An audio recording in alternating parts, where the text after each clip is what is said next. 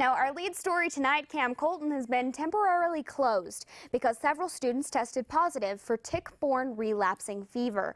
The students who caught the fever are receiving the proper medical treatment and are in stable condition, but many families may be concerned about what this outbreak means for their outdoor community. Stephanie Frederking brings us more.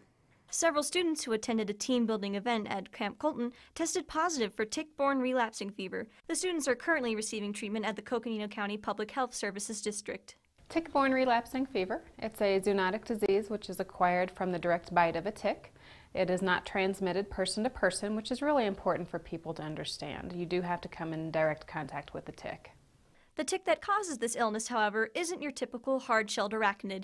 So this is a unique soft-shelled tick, and it's different in that it doesn't necessarily look for human hosts to feed on. They burrow with rodents, so to speak, and so most likely individuals have to then come into contact with the rodents and then thereby the tick.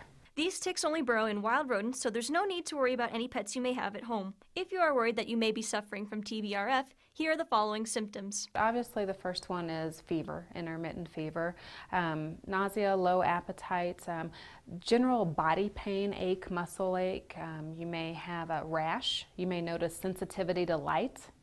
So those types of symptoms, and they're going to vary by individual, of course, but if somebody is experiencing those type of combined symptoms, they should certainly contact their primary care physician. While tick-borne relapsing fever is rare and is only found in the western states of the U.S., people should remain cautious and take preventative action, such as wearing repellent in tick-infested areas such as old cabins or sheds, tucking your pants into your socks, and checking regularly for ticks. The treatment is fairly easy. It's just a simple course of antibiotics, and so again, this is very preventable and it's very treatable as long as people check in with their primary care providers if they're not feeling well.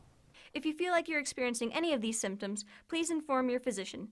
For NAZ Today, I'm Stephanie Frederking.